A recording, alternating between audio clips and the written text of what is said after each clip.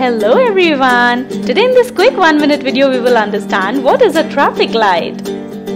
A traffic light is a set of automatically operated colored lights, typically red, yellow and green, for controlling traffic. Traffic lights or traffic signals are lights used to control the movement of traffic. They are placed at road intersections and crossings. When the signal turns red, you must stop. When it turns yellow, slow down and wait. And when it turns green, go. First traffic signal installed was in Cleveland, Ohio on August 5, 1914. Detroit policeman named Lester Weyer first invented traffic signal in 1912 as a two-colored red and green light with a buzzer to warn pedestrian ahead of the impending transition. Hey! Did you like this quick 1-minute informational video from us? Yes, you did? So don't forget to like and subscribe for more such quick videos. Bye-bye for now.